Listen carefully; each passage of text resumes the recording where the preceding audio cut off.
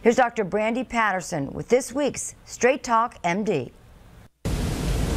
This is Straight Talk MD with Dr. Brandy P. I'm an assistant professor of cardiovascular medicine at the University of Virginia Health System and Club Red Clinical Ambassador. Have you ever noticed that there is always some trendy diet around? The cabbage soup diet, the Atkins diet, the South Beach diet. Well, now there's the Paleo diet. The Paleo diet is a diet that was based on what our ancestors ate many, many years ago.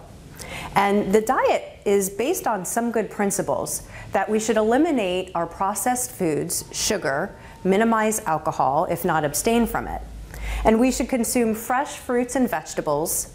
We should consume lean meats, fish, poultry, nuts, and oils that are plant-based. However, some limitations, in my opinion, are that it does not include dairy, nor does it include whole grains or legumes.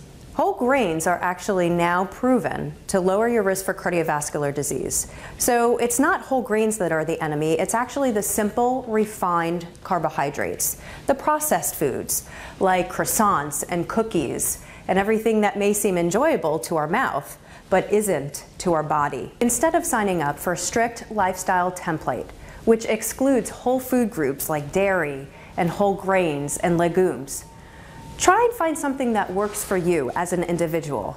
I believe that there is not truly one-size-fits-all type of diet.